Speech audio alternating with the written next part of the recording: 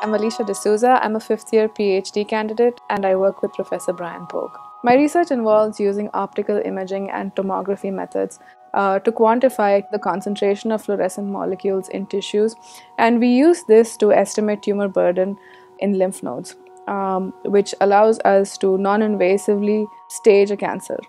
A lot of my work has involved visualization techniques and experimental methods where we develop models for cancer in animals. When I'm running experiments, what I usually do is we have animals or phantoms, which are basically tissue simulations. And what we do is we either embed some fluorophores inside them, or if we're using animals, we inject a fluorescent dye at an injection site and have it get taken up by the lymphatic system and drained to a lymph node.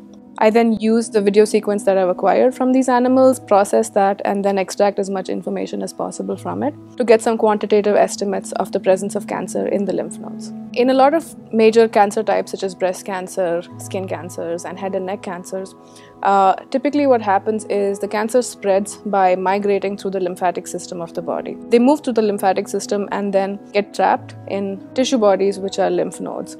What is typically done in the clinic during the treatment of cancer patients is they locate the lymph nodes of interest and surgically resect them. They take them out and then send them over for pathological testing. This takes time, it takes a few days sometimes, and it also means that the patient had to go through surgery and had to get some tissue removed. So what we're trying to do in our research is estimate whether or not a lymph node has cancer without having the patients go through surgery. What it would do is help prevent the spread of cancer at an earlier stage than is currently being done, and improve the quality of life, the overall quality of life of cancer patients.